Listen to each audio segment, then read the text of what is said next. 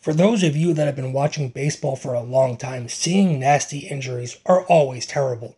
I'm sorry this video is a little bit late, I was kind of busy, but Oscar González came to the Yankees this offseason. A lot of you might remember him from this walk-off home run in 2022. Swing and a high fly ball, left field, way back, ball game! He was actually performing very well this spring for the Yankees in 46 at-bats, an OPS of 889, a 326 batting average, was looking pretty good.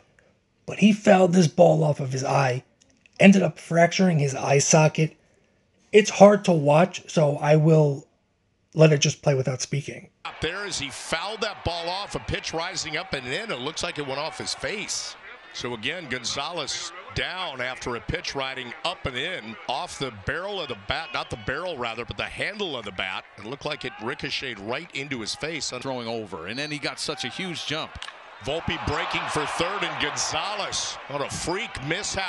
Honestly, terrible to see. Hope Oscar González can recover quickly and get back to the team. This is Darren with Grunt Baseball. I will talk to you later. We are so close to opening day. Let's go, baby.